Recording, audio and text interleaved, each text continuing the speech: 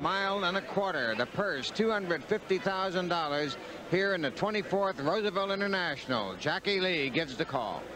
They're off, and Pamir Broad goes off stride at the start. Nino Blazing of Italy moves for the lead in the middle of the racetrack. Aaron's Jet of Canada is second, and on the outside comes Ideal du GAZEAU of France trotting third. They move around the first turn and approach the stands for the first time in the quarter mile. Nino Blazing with the lead. On the outside to challenge is Aaron's Jet of Canada for the early lead. They move to the quarter pole. Aaron's Jet parked outside. Nino Blazing at the rail has the lead. Moving along the inside, GAZEAU of Italy third. That's Ideal du GAZEAU fourth. 3.5 lengths back to Jorky of France fifth.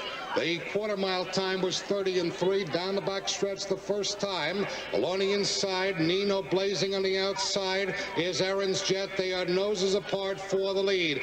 GAZEAU trotting third. Ideal du GAZEAU fourth. Jorky is fifth. Spice Island is sixth. The trailers are GAZEAU, and at the end, Pamir Broad trotting eighth and last. They're at the half-mile pole in 1-2 flat.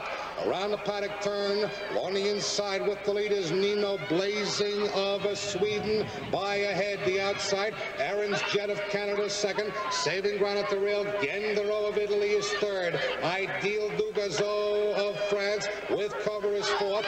As they move for the three-quarter pole, we've got a battle on the front end along the inside. Nino Blazing on the outside. Aaron's Jet is second at the rail. That's GAZEAU third. Ideal du GAZEAU on the outside, trotting fourth at the rail. GAZEAU fifth. The outside, Jorky sixth. Spice Island at the end. Pamir Broad, 3/4 in 1:34-2. They've still got a half a mile to trot as they go down the back stretch the final time. At the rail with the lead is Nino Blazing on the outside, parked. Aaron's Jet at the rail. GAZEAU, Ideal du GAZEAU fourth, and on the far outside, Spice Island of the United States has made a big move up to take second. They reached the mile mark in 2:05-3. Around the final turn, Nino Blazing and Spice Island of the United States is now second.